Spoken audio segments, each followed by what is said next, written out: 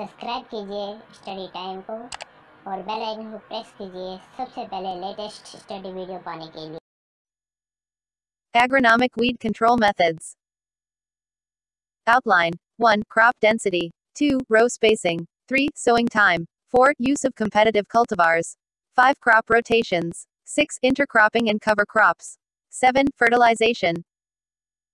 Crop density. Lack of adequate plant population is prone to heavy weed infestation, which becomes difficult to control later.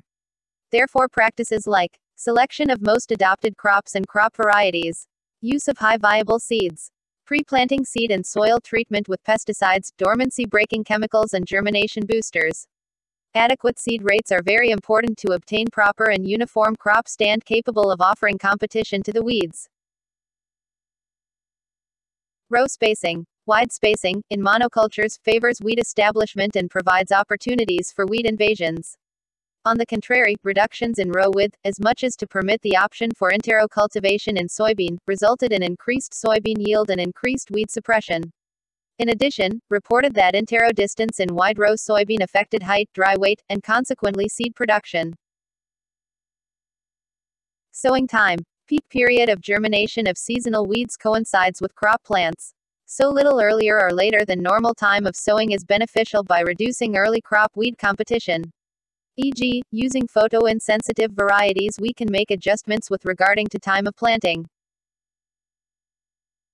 Use of competitive cultivars. This crop germinates very quickly and develop large canopy, capable of efficient photosynthesis within short period. They possess both surface and deep roots. Competitive crops smother the ground quickly than non-competitive crop, e.g., cowpea, lucerne, berseem, millets. Crop rotations. Growing of different crops in recurrent succession on the same land is called as crop rotation.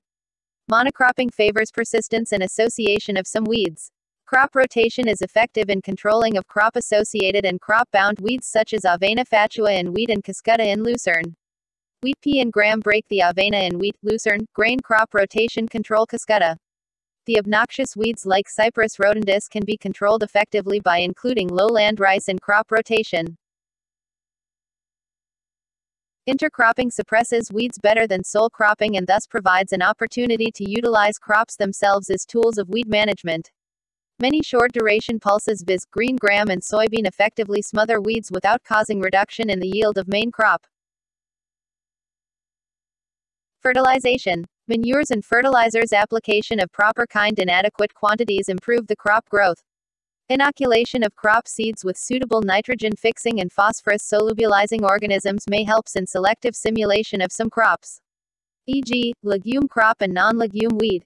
Selective simulation in wide row crops like maize, sugarcane, cotton can be achieved by foliar application of nutrients.